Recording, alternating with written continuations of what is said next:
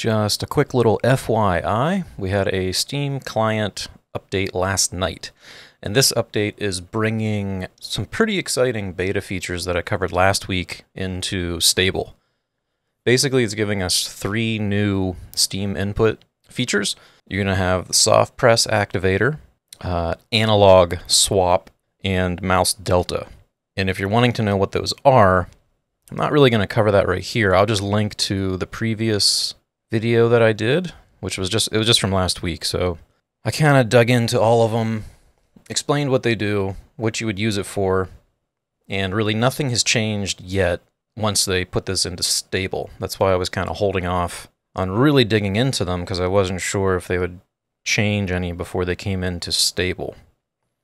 But I'll keep playing around with them. I haven't really figured out any new tricks beyond what I did in this video, so I'm not really going to dig into it at all right here. I really just wanted you to be aware that if you don't pay attention to the patch notes, we do now have those features in stable, so we can play around with some new things. It's pretty cool. Soft press is really the one that I'm honing in on. That lets you, it's basically allowing you to stack multiple outer ring bindings. So you could have like walk, jog, sprint, all on the range of a stick or a pad.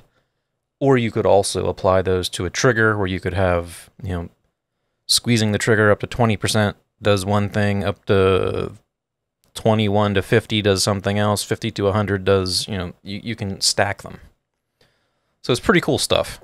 And that's really it. I don't have anything else to say about them right now. It's delicious. So nutritious. It's a taste delight.